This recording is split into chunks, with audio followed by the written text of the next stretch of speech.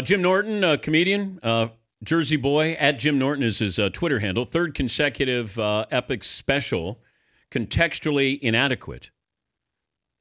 That premieres tonight in Boston? Well, I shot it in Boston, yeah. Okay, so it's in Boston at 10 Eastern, so is where he shot it. So you can watch this tonight on Epics. Yeah, competing with the Bruce Jenner interview, which is great. That's kind of what you want to compete with, an American icon changing sexes. How would that interview go, though, if you have Bruce Jenner? We were talking about this, that people don't realize how big Bruce Jenner was back in the mid-'70s. Yeah. He was one of the biggest names on the planet. And now, is there a sports element, in all seriousness, to Bruce Jenner? He's 60 years of age, I think, and now doing this. I don't know if there's a sports angle to it, but imagine if he did this around the time he won his gold medal.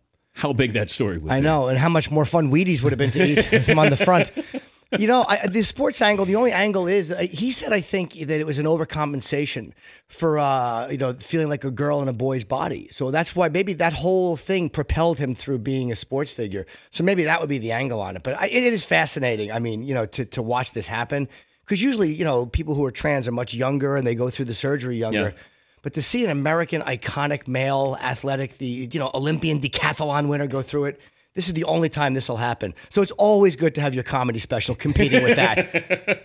Well, there'll be more laughs with you, I think, right? Yes. So you watch for the first hour, Bruce, you get turned on, then you come to me and you relax a little bit. That's it. What do people say when they see you?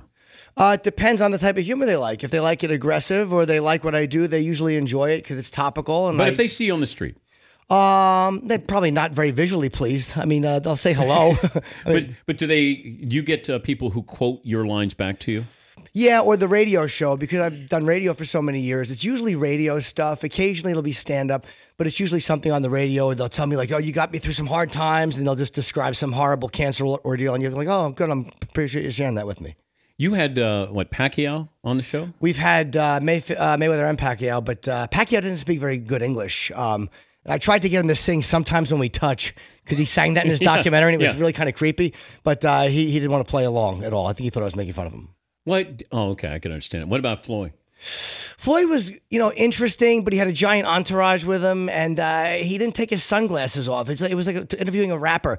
I think he was tired. He didn't want to do morning press. He wasn't bad, but Tyson's one of my favorite guys to interview because he's so open. There's nothing Mike Tyson will say, don't ask me about. He'll talk about anything, and on radio, that's what you want. Athletes a lot of times don't want to open up unless they're fighters. Fighters are usually, I guess they're used to talking smack to each other. But baseball players I've always had a difficult time with, and football players. But you also, I think, you have to compete with an athlete. I find that they want to be competitive, so you have to earn their answer. And so I go after them and compete with them. And John McEnroe taught me that years ago, where he said, keep asking questions. He thought we were competing, that I was trying to get something out of him, and he wouldn't give it up until I asked the right question. So I viewed interviewing that way, that you have something, now it's my job to get it out of you, whether you want to give it to me or not. What a great point that. This is how dumb I am. They come in as the alpha male, and I would just curl up like the female chimp and lay on the ground and hope they didn't hurt me. That's exactly what it is, because I think they look at it like it's a back and forth. And even when you're asking a question that doesn't have any bad intention, a lot of times they feel like you are trying to get something, even when you're not, when you're just asking. So they tend to, Terrell Owens was like that, very guarded. And I'm like, we're not trying to be jerks. We're just asking you questions. I mean, how much do you think we can ask about the game? I want to know about your personal life, and they don't want to talk about it. Well, that's what we try to do differently on this show. Is I don't want to know the X's and O's as much as I want to know what went behind the planning of the X's and O's. That I'm trying to get you to tell me a story. I'm trying to forget. Let's kind of suspend this me against you on a radio show in an interview where now we just talk. Right. And if you can get them to suspend that, then you have a chance with them, because athletes are interviewed more than anybody when you think about it. A musician you may not get a chance to talk to. An actor you may see once every 6 months. Politicians aren't always there for you to ask questions. Athletes, LeBron James is in Boston. So before the game or after the game, if I'm a member of the media, I can talk to him. Right. Every athlete, they're available. A football player, after a game, before a game, you're able to have access to them. So they've heard every question. The question is, how good are your questions to get a good answer out of them? Right. So they're very savvy. I think they also probably get irritated faster, which why there really is nothing better than like when managers or whatever. Do you ever see the Hal McRae clip when he's just flipping out and throwing things all over the office? There's nothing better than a manager gone crazy because they can't take the same question or the question that they don't want to be asked. But yeah, they are very good at being interviewed, or they get testy very, very quickly. But like actors are the same thing. A lot of times they don't want, like Robert Downey just walked off an interview. Yeah, I saw that. And I was disappointed in that. I'm like, because maybe I just read that reporter wrong. He looked a little creepy, but those are legit questions. I mean, how many times can you talk about Iron Man? He's not even a real person, Wait. As a spoiler, Iron Man is not a real person? I apologize. I saw a preview, and I should not have said that. That slipped out. Okay. Tony Stark's a real person. Okay. Iron Man is not. Okay. I should have. You're right. That was incorrect of me to say. How much sports do you include in your act? Very little. Unless I have a story, like, I'll talk about that. Like Derek Jeter blew me off for a photo. And instead of acting like a 35-year-old man, I acted like a 14-year-old wounded teenage girl. And I made fun of him in my book and in my act. Wow. But, unless something happens. Did it really bother you? Oh, my God, yeah. We took the photo. He actually wouldn't sign it. Oh, it killed me. Because I as much as I've been doing stand-up for 25 years, I look at athletes and actors and musicians like I'm like a hero worship person. When I meet one of those guys, I'm very, very reverential. Okay, take me through this Jeter moment here. So you have a picture. We got a picture. I worked for XM. I'm on Opie and Anthony, and we were in Vegas, and he was one of the guests of the company. So we took a photo together, and then 6 months later, I went to a dinner that he has, that foundation. Yeah, Turn two, and XM bought like a $25,000 table. So I was such a creep. I really did. I stood outside the men's room just to get like pictures with all the Yankees. It really was awful. No, it'd been creepier if you had gone into the bathroom. If I thought that was an option, I would have. Believe me, that was not out of integrity. That was just, I knew they'd say no. Even Louisiana Lightning won't take one at the urinal. So I asked Jeter to sign this photo of he and I. And it was obviously not a picture for sale. I'm not it was me and him. And he turned me down 3 times. He's like, no, I'm going to do somebody. And I got really, really angry, and I kind of bashed him on the air, and I bashed him in my book. I kind of regret that, though, because it's like, you know what? Maybe he thought I was trying to get something for free, and it was a charity event, and I should have paid.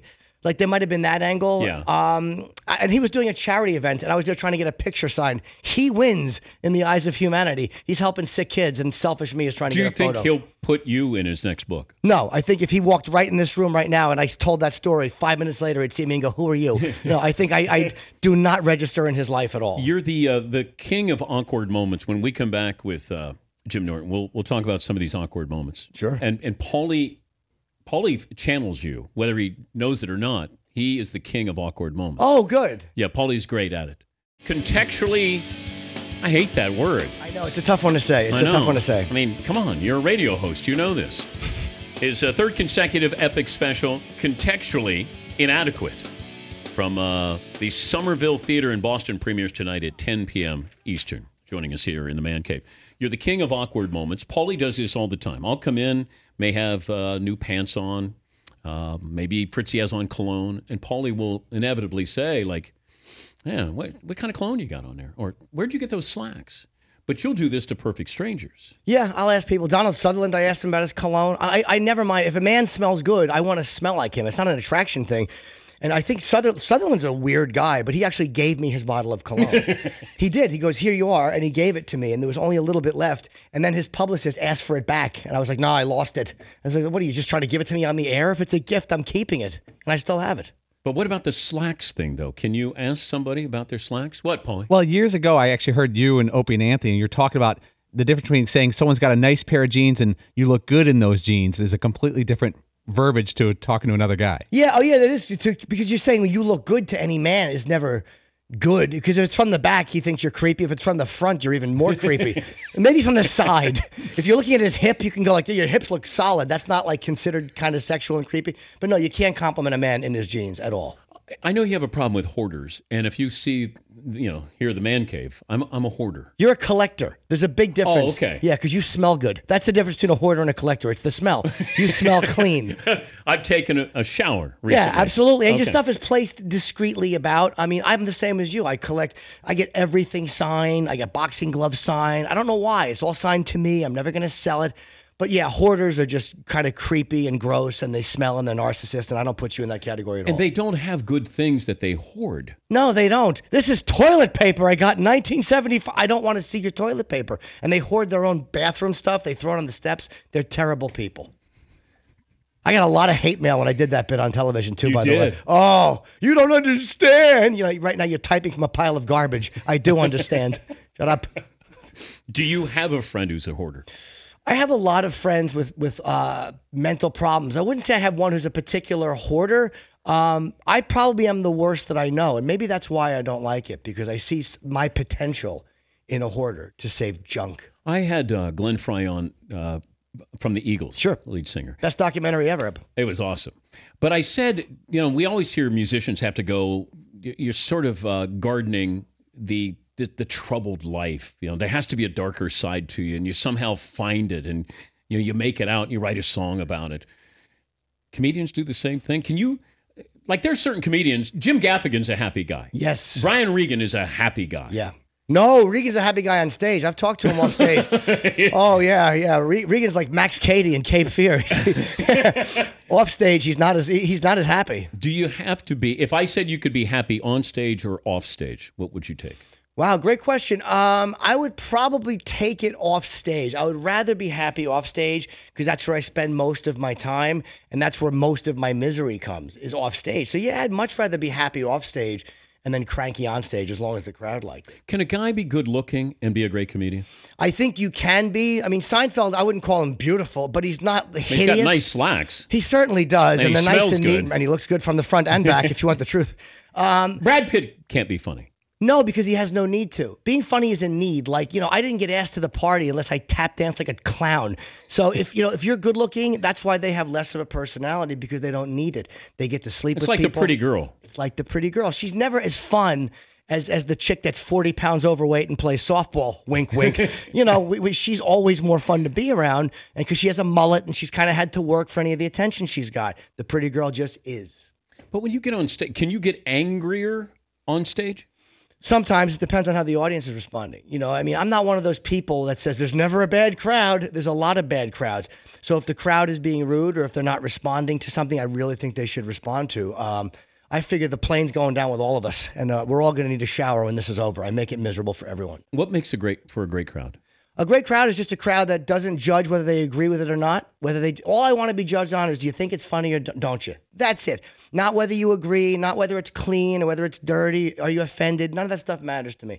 If it's funny, laugh. And if it's not funny, don't laugh. That's all I ask. When I watch Chris Rock, he seems like this panther on stage, or a tiger, like he's prowling. You can almost, as he's pacing back and forth like that. And he's attacking it, not the crowd. He's attacking his jokes. Yeah, he's got something to deliver, and he seems to build up this. And he's not that way off, no stage. But when he gets on, he's different. And it's like athletes are this way too. You can talk to an athlete, Troy Polamalu. He's one of the nicest guys. He's got a soft voice, very soft. He gets on the field with the Steelers, and he's a Tasmanian devil. Yet I think you'd have to have that mix between what it's like on stage and off stage. You couldn't be that same guy. Is Andrew Dice Clay the same guy on as he is off? No, the funny, Dice is like a big mama's boy. Like he likes like big things of honey. He likes big things of candy and being babied. Me and Dice were working together in Vegas one time, and I'm about to go on stage, and we're just standing there, and he looks at me and he goes, "You get nervous when you go on?" And I go, "Yeah, a little bit. How about you?" And he goes, "I'm terrified."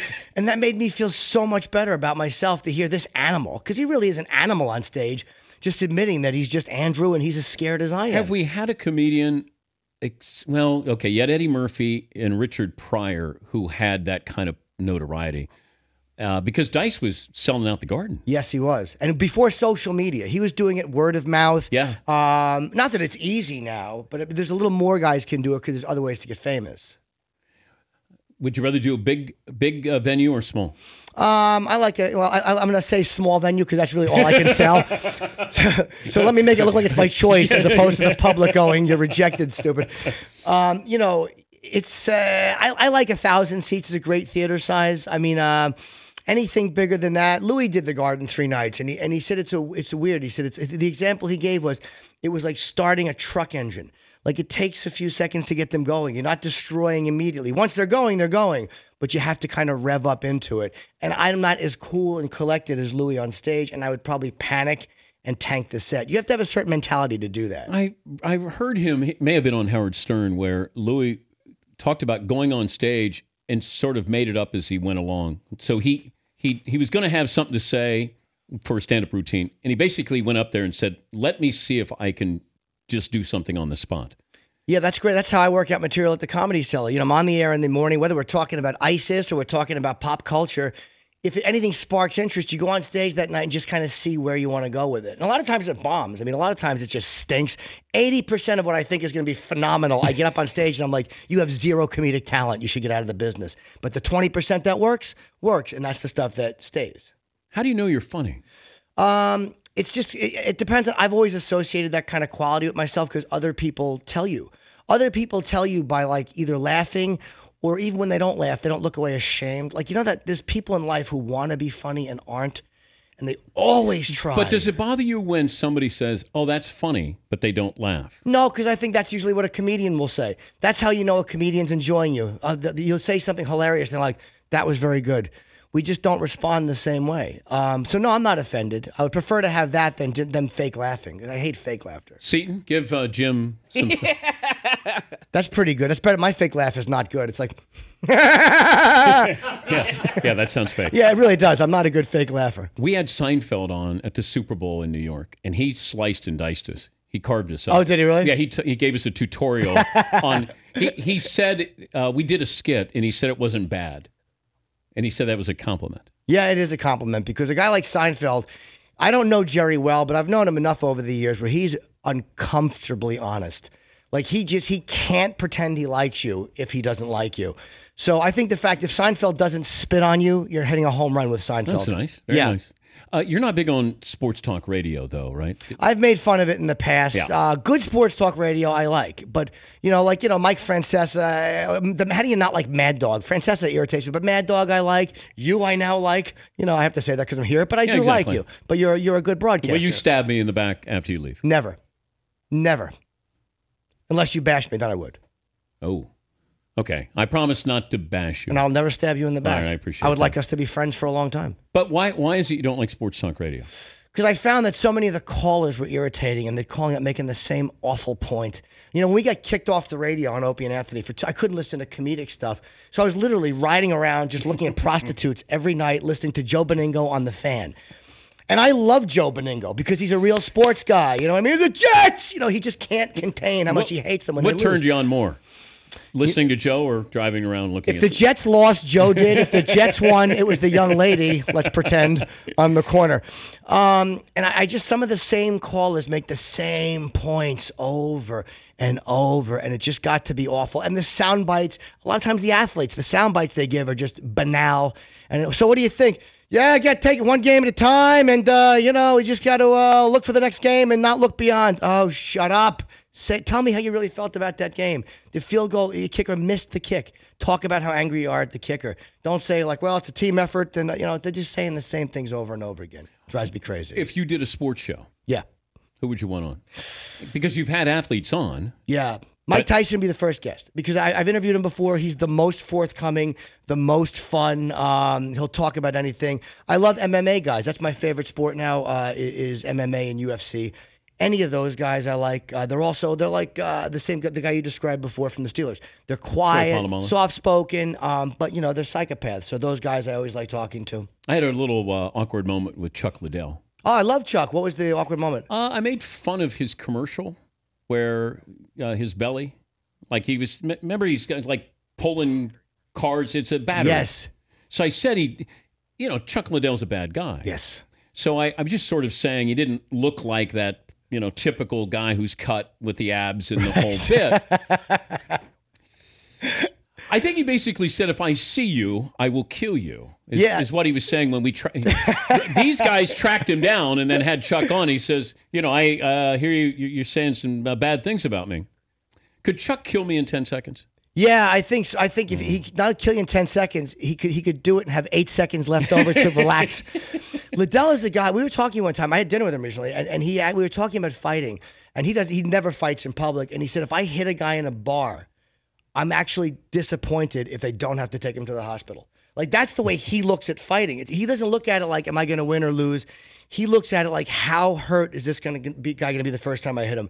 And it's not the thing to say to a guy like Liddell, like, wow, you fight pretty good for a fat man. Yeah. You know, like Tommy Lee Jones when he was playing Cobb, Babe Ruth. You have anything I say about Babe Ruth? Ran pretty good for a fat man. So I think that a guy like Liddell, his stomach is tough, though. It's not fat. It's one of those weird abs, probably from doing a lot of weight in the abs, where the stomach comes out. It's one big ab. It's just a solid rock. But yeah, you're right. It doesn't look cut. But Do you do impersonations? I do not. Most comedians do, though, don't they? Some do. I don't have the talent to, and I know I don't. Why? Which impersonations were you told I do? I do Quincy, but nobody wants to hear Quincy. I only do one word. Murder. That's my Quincy. I mean, that's usually one that brings the house And down. you're killing it. There's a lot of people going, man, I'd like to have a nice Jack Klugman impersonation. Nobody does Jack Klugman anymore. Sam and Detective Monahan I'm still working on, but my Quincy is spot on. You have cornered the market on I that. certainly have. No one else does it. He's Jim Norton. He's got a special and premieres tonight at 10 Eastern on Epix. It's contextually inadequate from the Somerville Theater in Boston. Premieres tonight at 10 Eastern. Great to see you. Thank you very much, Thanks man. for stopping by. I appreciate it. He's Jim Norton.